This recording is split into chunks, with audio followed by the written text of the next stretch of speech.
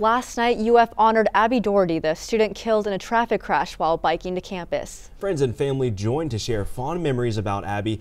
WUFT's Daniela Hurtado reports. We had no idea how much she touched so many other people. Abby Dougherty is described by friends as someone who could light up the room with her smile and laughter.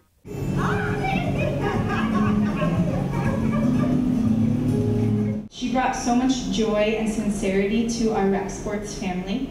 And you could always find her giggling, chit-chatting. Last night, hundreds of UF students and staffers joined Abby's family members for a campus memorial. It just shows that whether you've known Abby for a semester or for a lifetime, her authenticity has never changed. A variety of friends shared some of their favorite moments.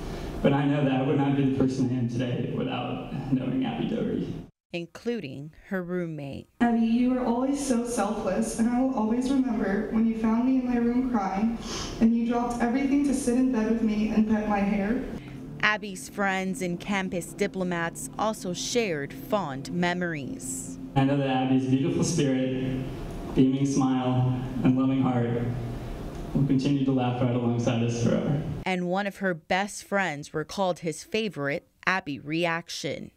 Watching Abby experience negative emotion was one of my favorite things, because it would last just a few seconds and you'd hear her sigh so deeply and then just say, wow, like, I really need to just namaste.